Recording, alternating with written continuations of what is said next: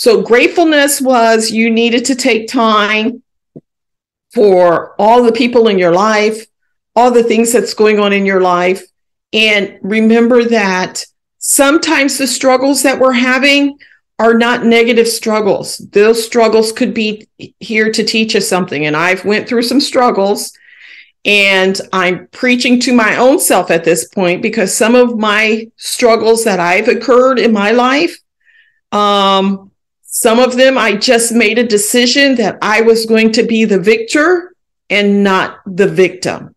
And so sometimes when we're looking at our life and we're ungrateful for the things that we're going through, we have to change our mindset.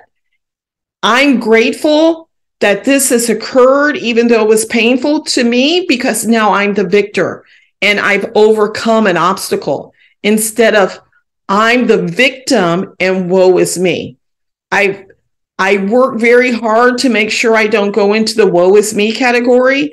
And I think if you make that one of your lessons to yourself, that you're not going to be a woe is me, you're going to see that gratefulness comes to you much easier. Start to be grateful for your job and for your family members and for your friends, for the vehicle you're driving, no matter what condition it is in, for the clothing that you're wearing, no matter if it is designer or if it's not designer.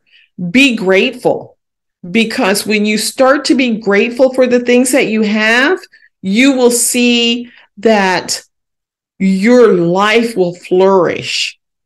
And on last week, what we brought up was a saying that Oprah Winfrey had that impacted me about 5 years ago, or 6 now, where she said that, people that always complain about what they don't have will always not have. But people that focus on what in gratefulness, they will always get more and more, because the gratefulness, it means your heart is open to receiving.